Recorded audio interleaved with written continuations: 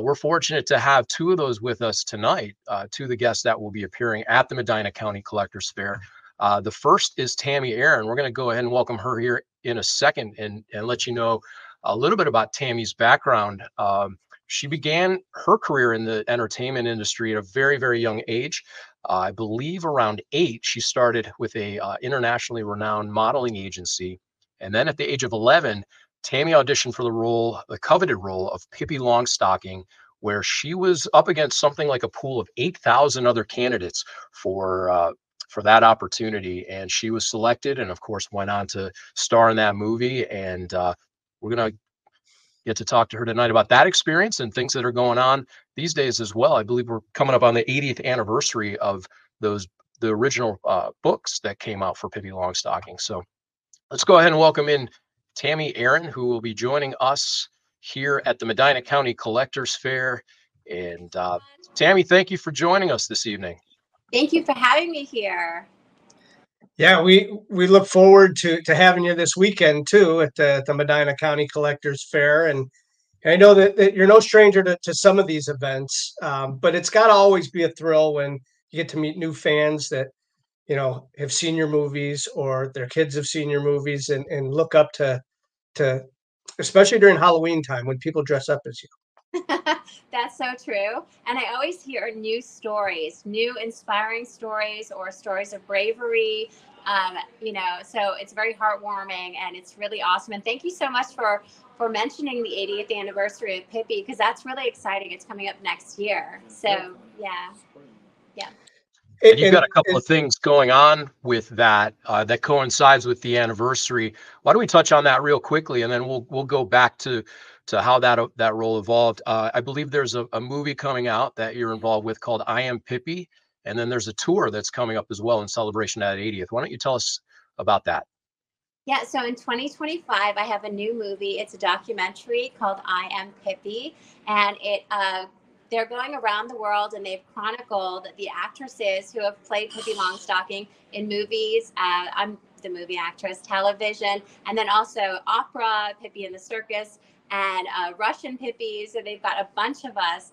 And it's all about how Pippi Longstocking has touched our lives and really what this phenomenon has been, this 80 years of the creation of Pippi Longstocking, and how it has not only affected us, but how it's really, touched so many people, millions of people around the world, and inspired them to be strong and brave and kind and be adventurous. The second thing I have is the Pippi Coming to Your Town tour, which is movie screenings all over the country, coast to coast. And I've already started doing that, and it is so fun. People bring me like the most amazing things. The last one that I went to at Go Theaters in Tulsa, I had a painting, a beautiful kind of Warhol type painting that I autographed for the artist while I was there. So it's just all kinds of fun. And I can't wait to be able to release all of the cities and all the dates where I'm going all over the country for that, in addition to all the Comic-Cons that I do.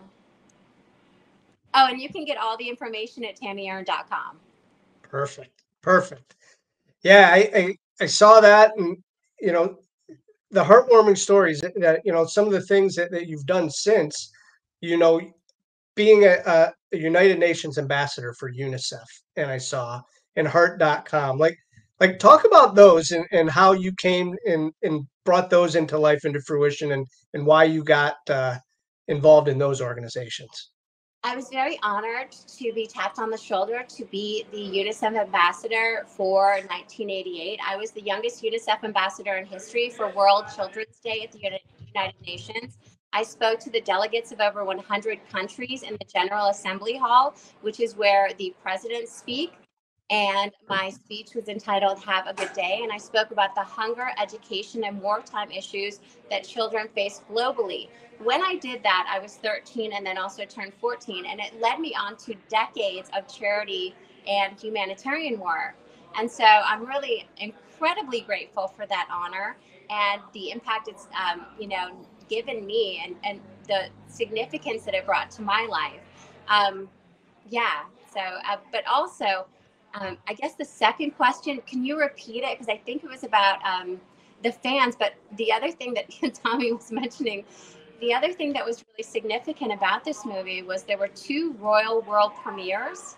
One, I was the guest of the Princess of Japan, Princess Nori, in Tokyo, Japan, and then also King Carl and Queen Sylvia in Sweden for the second Royal World premiere. So it was just a massive, movie, and I'm so grateful that it's been able to make people happy all over the world for 36 years. It's really an incredible legacy that it's offered me.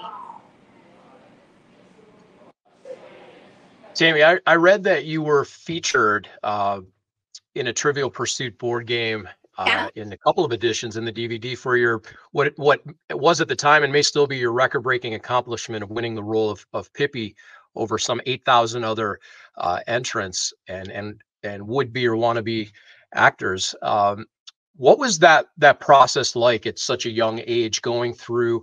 And talk a little bit about when you were tapped to win that role and how that skyrocketed from there.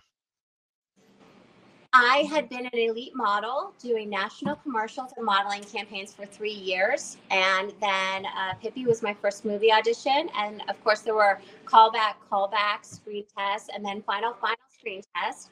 And I was with Jenny Lewis and Faye Masterson.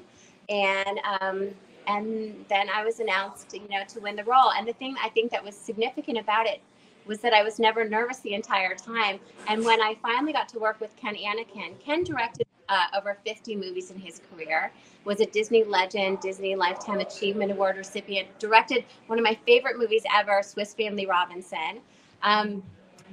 What was amazing was that they also let me do my own stunts. So not only did I win the role for acting, and of course I looked like Pippi Longstocking, of course that helped, but I never had an acting class in my life when I got that role.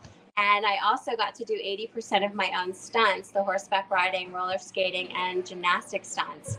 So I won because I had like the whole package that they were looking for. And when Garrison found me, who Garrison True, by the way, the casting director, he also found Annie.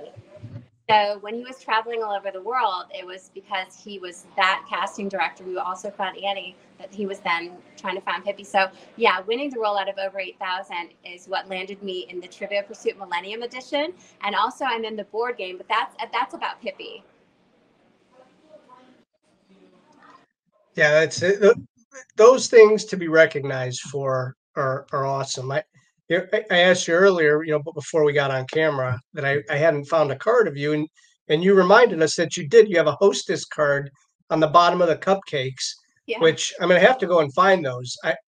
What we wanted to show you is that we also have a card of you that we're gonna have at the show. Jeremy, you want to show that? Oh, that's great. Oh, Yeah. that's so cool. I love it. I love Part of what we do here, we have a whole division that we make trading cards, and we've made some for some collegiate student athletes, but we thought it would be fun to create cards, and we have a designer, Daniel from 61st Street Designs, who came up with this concept, and we have a limited edition of all 6 of you that will be at our show that we'll have for customers and we'll pass some out, and so we thought it'd be fun to have this for the Medina County Collectors Fair.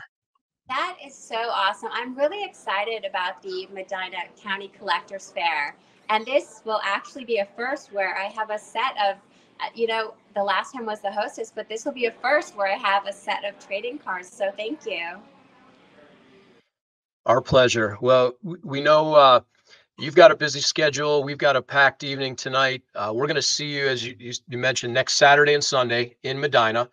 And we'll talk a little bit more about that show as we move on. But Tami, we can't thank you enough for joining us this evening. And we really look forward to, you can learn more at TamiErin.com and of course, GreenieSportsCards.com for more information about the show this weekend. I'll see you guys there. See ya.